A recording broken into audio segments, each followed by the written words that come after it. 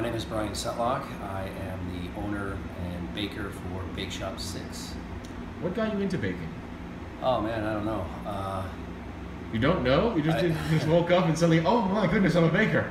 I guess going way back to vocational school during high school, they rotate you throughout all the stations. You're cooking, you're prepping, you're baking, you're washing dishes, and this is all for a week. And so when I was in high school, towards the end of the year, the chef instructor, Jack Horan, pulled me to the side and said, every time you're on the baking station, your work reflects some sort of interest to it. He thought that I had an eye for it. And I took that and just kind of said, whatever, I don't want to bake. I want to do the guy thing, get on the hotline, and do the culinary side. And then after high school, I did the one-year program at the North Tech.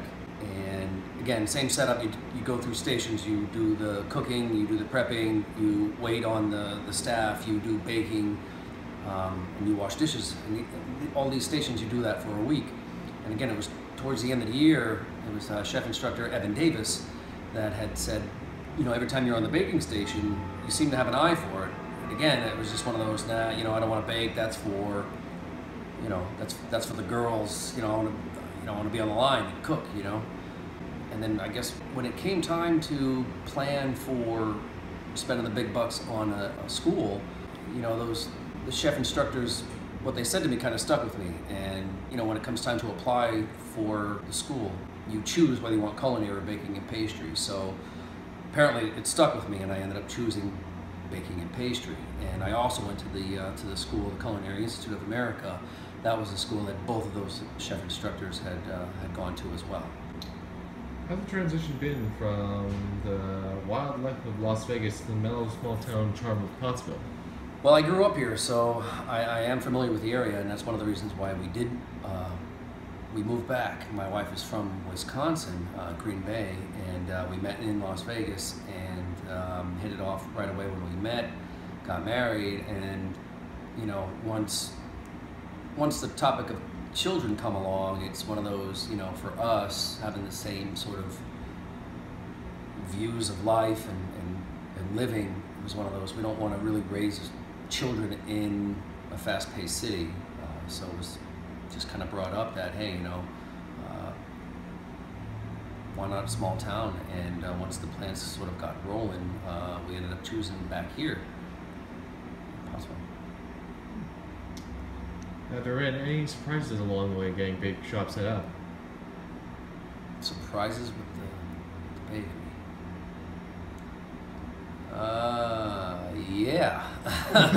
All the labor behind it. You start off with a plan and see if there's any brick to be exposed. We originally weren't going to go down all the way down to the wood. It was just supposed to be painted over, and I don't know what happened. I guess somebody scraped too far down, and we saw the wood. It was just too beautiful to cover up, so we ended up taking the time to display the wood, bring it back to life. So that was the labor part of it all. Bringing the old building back to life. Bringing it back to life, yes.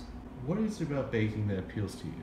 What appeals to me about baking? Oh man, I don't know if you got a week we could talk about this.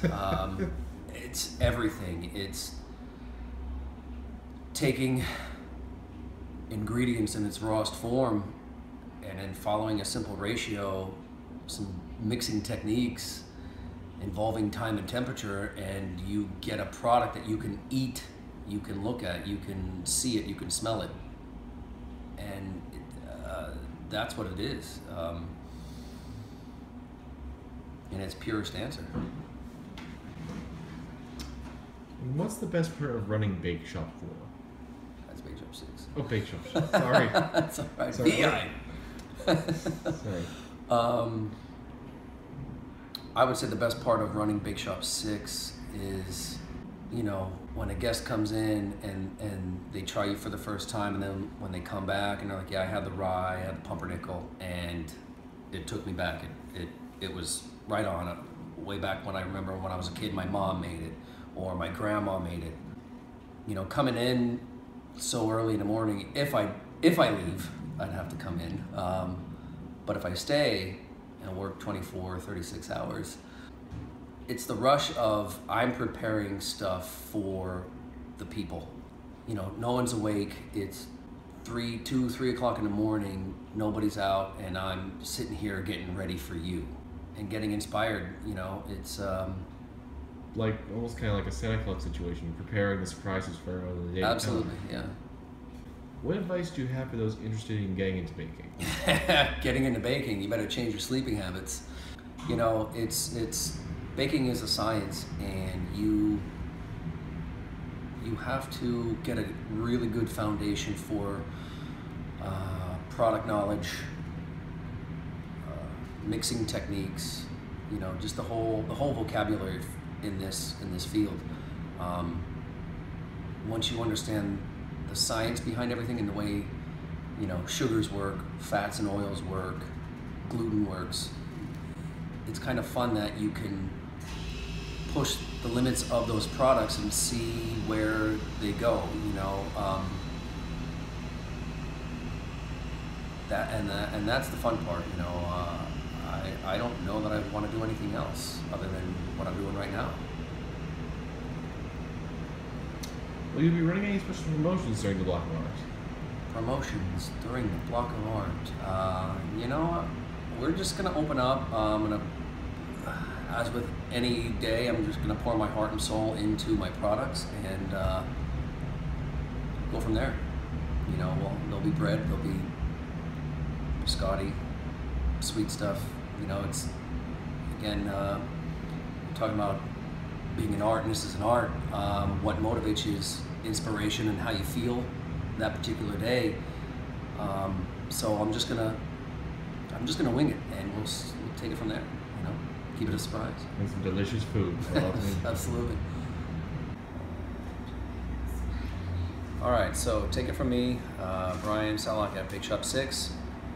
Join us Block of Art events starting Friday the 28th. We start off with a dance at the Ramada, sort of a meet and greet.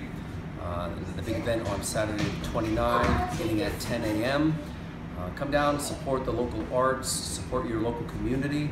Like I said, local artists, everything gets put back into the area. Support the arts, you support inspiration. Thanks. All right, thank you for sitting down with us, Brian. My pleasure, thank you.